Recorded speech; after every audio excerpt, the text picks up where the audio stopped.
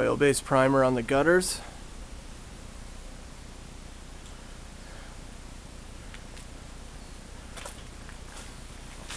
Rosin paper on the sidewalks and concrete surfaces. Zero chance of overspray.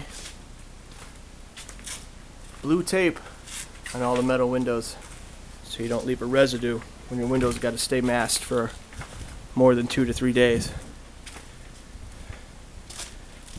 This is how a house should be prepped before paint. Caulking, sealing, drywall. You can see where the gutters will be primed, and that primer will continue all the way to the end.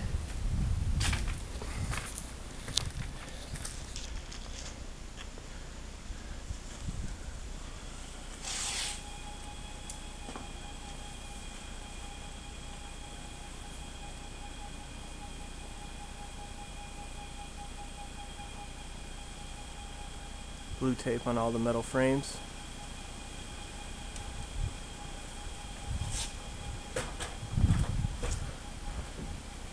This section of concrete isn't masked off yet.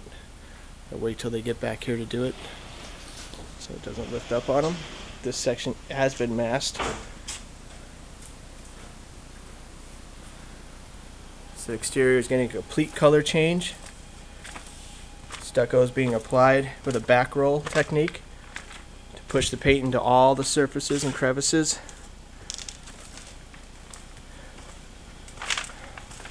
Bondo being applied to any door jambs that have wood rot or anything. They will be sanded and shaped to form. When they're finished, it will look like a brand new piece of wood.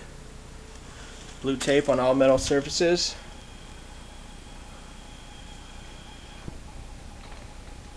This is Maverick Painting, showing you how we prep a house before we paint it to ensure perfect paint job with zero casualties afterwards.